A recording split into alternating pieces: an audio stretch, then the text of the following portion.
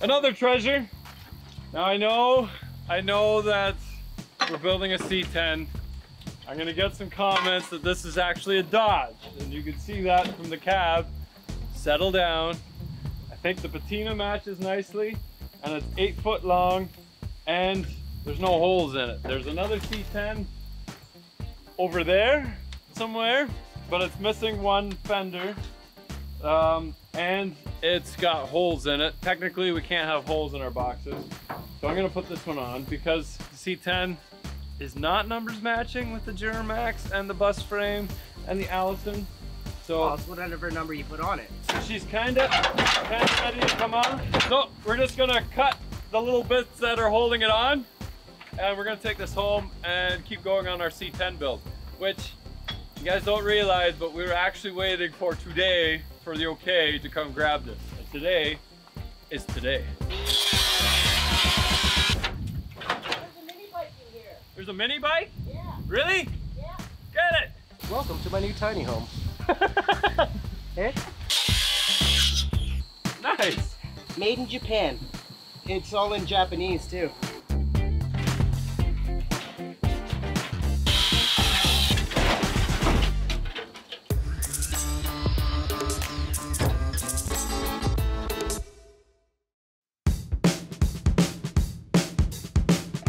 All right, here she is, 1964 C10.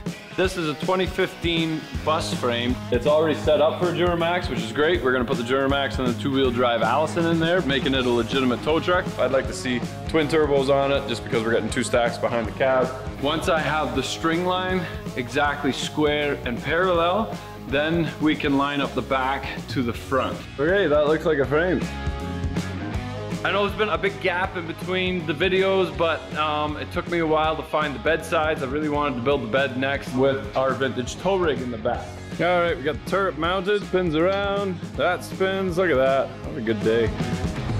Really want to thank Lincoln Electric Canada for helping us out with this video as well, for letting us use the Power MIG 260. So we're gonna put that to hard work, making sure that this tow rig doesn't fall off. Here we go. All right, so we've got our box sitting on our C10 here a little bit. I love it because the length is perfect and the patina matches pretty close. So we're gonna have to tweak the colors a little bit we'll just do that with some trim clad, and then we'll clear coat the whole thing. But the 10-foot box allows us to shorten the front a little bit and center our wheel in the well perfectly, and then the extra we can cut off the back because our frame is a bit shorter. While I'm going to be doing that, we're going to be sending our harness off to Billet Performance MFG Manufacturing out in BC. He's going to flash the computer for us, tune the transmission controller, and shorten the harness for our Duramax that's already in here, so we can just turnkey fire it up. We've got a fast fuel system on a truck that came in from Tuesday, and we'll be putting that on there. Once we get the box figured out, we can figure out where the fuel tank's gonna go, the air rad's gonna go, whether we're gonna put a stinger on it or not. The tow rig is gonna go in regardless, and then we're gonna make that so we can unhook that easy enough if we don't want to drive around with the tow rig in it. We'll just put some braces across, we'll put it as low as we can. I don't think I need to customize the inside. I might a little bit, but I really just don't want the wheel wells sticking out past the hubs, and they are not. And putting it right here, it doesn't have this sticking out past the side of the cab. The wheel wells are out just slightly. Once we figure out where the box is gonna stay and the sizes are right, then we can figure out what kind of rims and tires we need. I also have the airbags for the front, so we can do the ride suspension up and down. So we'll throw those in quick. And then we can figure out our drive shaft and our air tank and all that fun stuff. So let's get into it. Here we go. So I need to cut 3 inches off of the front to have it tight up against the cab. I'm okay with an inch gap though, because 4 inches is to here. So that way I can just cut this off. I don't have to drill out all the spot welds. I can just move it over. All the bends will be right. There'll just be an extra layer there.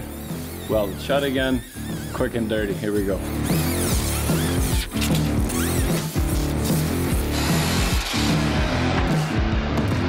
All right, that's a good look. I'm happy with that. Drop the box down just a couple inches. Cut about 8.5 inches off the back. I'll cut this one off. and then weld that back on again. We'll just drill some holes through the back and then drill that, put the front ones back on again. And it's starting to look like a pickup truck. Okay, so I went to B&R and grabbed some C-channel. So I welded what I think is the distance across.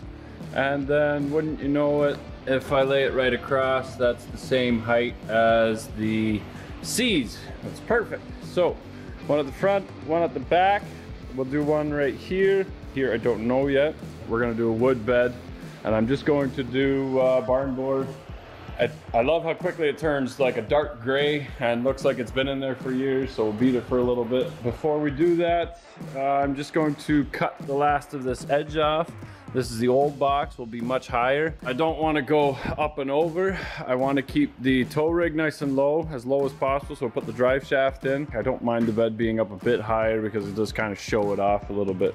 So I find the best way to get these off, like you see the spot welds where it's tight, I just cut in between and then wiggle it back and forth with a pair of vice grips until it looks something like this. There's a little bit of rot there, which is too bad, but that's underneath the fender, so nobody's ever going to see that. Once I'm happy with the height and everything, then we will put these back on the front and the back. So here we go.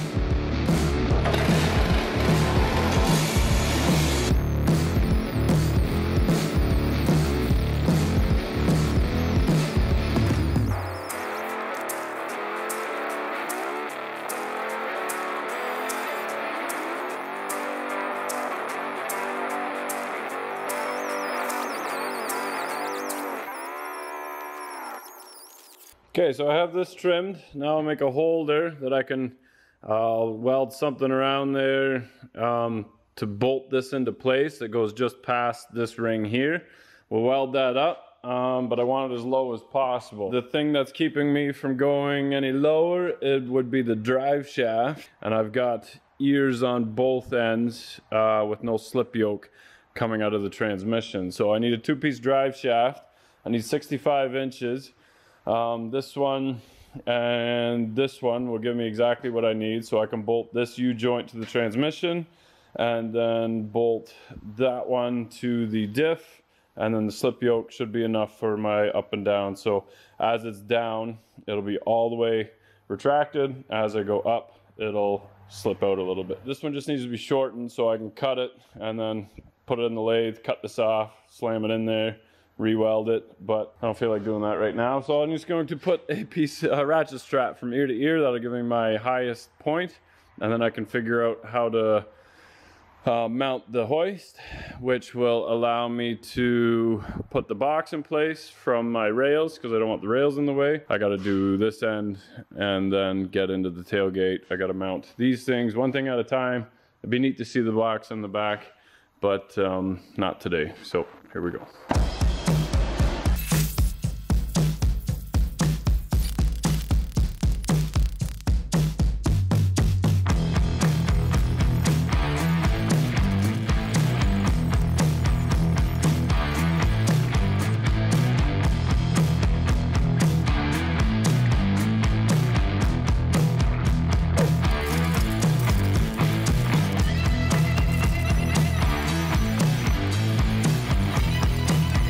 Okay, so the turret has to go in front of this main brace. I have an identical one to it, which I'll put right here. I might cut this flush and then weld the two together. I'm gonna cut a 5 5/8 hole in there to accept this pipe right in the middle. That will be welded to the top of this. So this unit will be 100% attached to the truck and nothing else. We can weld this in place to the right height, but it is pretty critical that we get it straight. That's not bad, that little bit. Good thing welder covers that up, but we'll just tack it in place on both sides. Make sure that it's level, straight up and down. Okay, so we've got the frames tacked in place. Basically the only way to make sure that that's centered, because the tires aren't the same size and different tires, different air pressures, is we're gonna have to level the frame again, front and back, side to side, and then we can stick the level inside the pipe and then level it. We'll weld it a little bit more solid and then boom our jig right back in again. All right, we got the turret mounted. Spins around, that spins, look at that. What a good day. Now I need to take this thing off from here. They welded this solid and is holding this, but I'm taking these right off because we are mounting our boom on this one and it needs to spin inside the caps here. So I just need to cut them off from here in a delicate manner. Then we can knock these sides off. I'm going to move them ahead just slightly. I think I can put the winch just a touch closer. Once I have this off, I can swing my locks back into place. All right, had a little bit of camera issue, so we went ahead a little bit, but I'll catch you guys right up. I've centered my C channel, which just happened to be the right height to go over top of our arches, and then just drilled a hole and put a 1/2-inch bolt on both sides. So centered it left to right, and that'll position our box sides properly. Did another one on the front here, and then because this is up higher because I dropped the frame, we had to weld a little angle bracket up there to hold it to the right length. Now, originally I was going to put the C channel this way, but when I put the boom in place and put the extension on there all the way in, that flexes quite a bit, and I can see that flexing a little bit. So instead, I cut these, and they are going to go in between the bed sides. So they're gonna get bolted in like that. So I made a plate. I'll drill the holes in here. I'll mark the holes here and in the back, and then we'll bolt those in between. Now, that is just sitting in the, that pipe or the turret, whatever, is just sitting in a pipe right now. It's not actually bolted in. So I cut this plate. This is a 1/2-inch plate with 3/4-inch holes. This will fit around the pipe and then get bolted to these ones. So I made it so we can still remove the box, and all we have to do then is unbolt the frames here. Now it's sturdy this way. When we weld it solid, it'll be sturdy this way if we want to swing the boom over to the side and pick somebody out of the ditch or something. Either way, this will be plenty strong. But for now, we're going to take the turret back out again, take the box sides off, and start welding everything solid. So to weld all the heavy stuff together on the tow rig, we're gonna be using our Lincoln 260 Power MIG. When we get into the body steel, we'll be using the 140.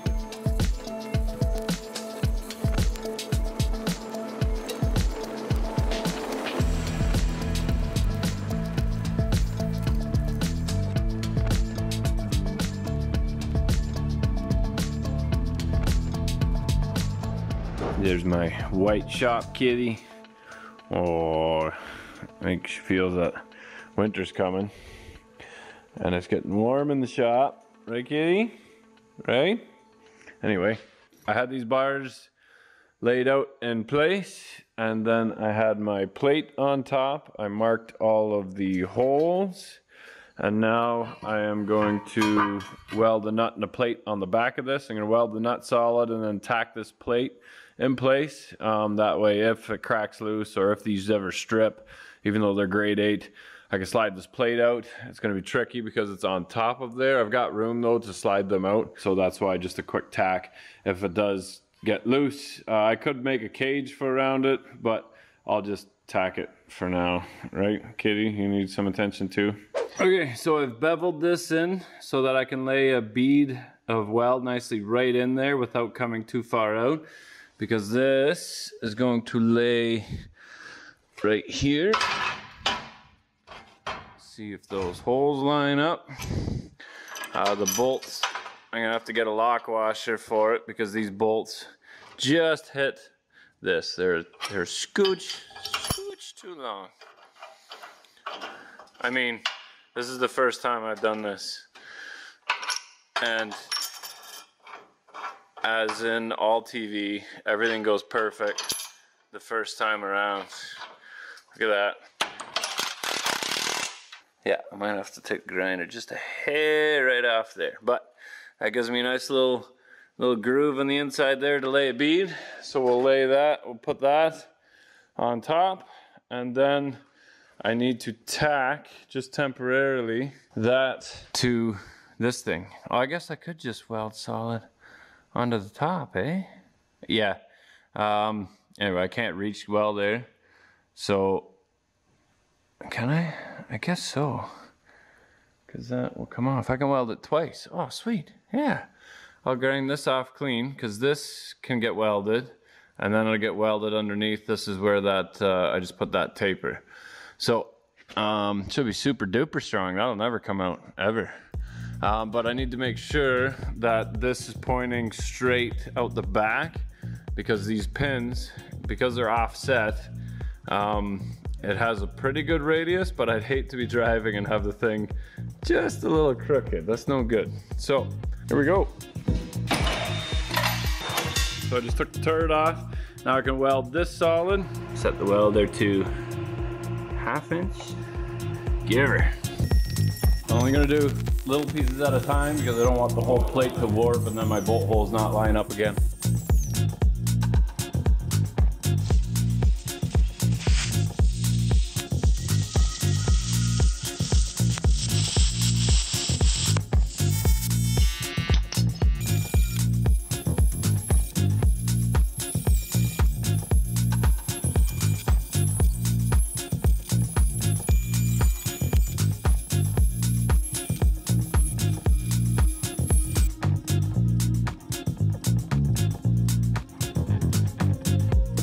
All right, this was the only angle iron available for our turret. The winch is going to sit right on top of this.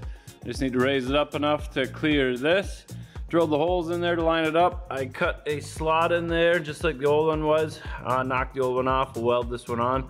I think this is cast, but basically with the slit in there, we're just trying to keep it from flipping up like that. So it just has to stay in place, hold it together more or less. We'll space this out, bolt it on, and then we can put it back on the turret. Here we go.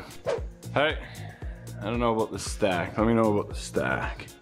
Anyway, we're gonna grab the table saw. We're gonna rip 2 inches off of each one, and then they'll all be 10 inches spaced nice and equal.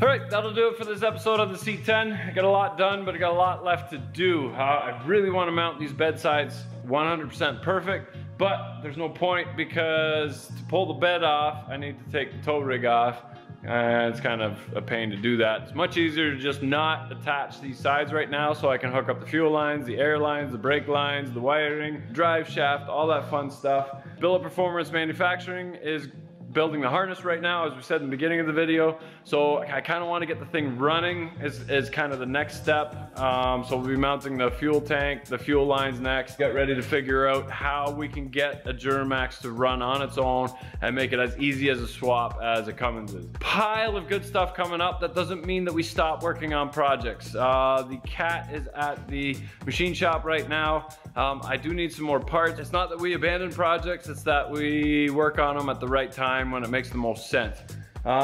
As it is right now, I can pick my rims and tires because I got the stance kind of figured out. We can get going on the air ride system, start ordering those parts, and as those parts come in, when I have a big chunk, you'll see another video. This truck will be running before you see any real videos on the cat. Unfortunately, we want those videos a little closer together than these videos on the C10 was. But thanks to Lincoln for giving us that welder to put this all together. Without support from companies like that, we wouldn't be able to do all the fun stuff that we can. I get really excited about this. As fun as the GTO is driving around, I love the welding, I love the fabricating, I love taking something, making it work, making it functional again, and making it a one of a kind. And you can do that as well. They're not abandoned. They never will be. I want to finish what I start. There's Mercedes stuff coming down the line. See, no Mercedes. And lots of good stuff coming. So thanks for watching. Remember, if you're not filthy, you're not rich. Here we go.